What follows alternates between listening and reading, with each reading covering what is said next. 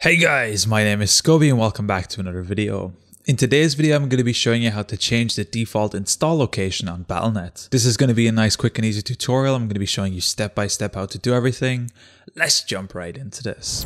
So the first thing you'll need to do is open up the Battle.net application. We're going to have to come to the game selection and select any of the games here on the list on the left. From this point, what we're going to be doing is coming up to the top left. We're going to be clicking on the options drop down right here, and we're going to be coming to the game settings options that opens up below. Once this opens up, what we're going to be doing is looking for the game install/update section right here. If we select this open, one of the very top options we're going to see here is the default install directory, and that's exactly what we're looking for. What we can do is come to the button on the right, click change, and here we can select any location we would want. So for example, if we wanted to make a folder here specifically for Battle.net games, what we could do is make a new folder here called Battle.net games, save this folder, double click the select inside, and then put all of our Battle.net game folders here inside one location so we can really easily find them later on if we're trying to move or change any settings about them. Once you have a folder selected, what you can do is simply come to the select folder option down here in the bottom right. You'll see changes saved will appear at the bottom right. Once this is done, we can simply click done. To confirm this is saved, we can just come back in here again to go options, game settings, come back to the game/install settings, and here we can see our new file location is Battle.net games, and it's as easy as that to update and change your default install directory for Battle.net. Anyway guys, if you enjoyed this tutorial, be sure to drop a like.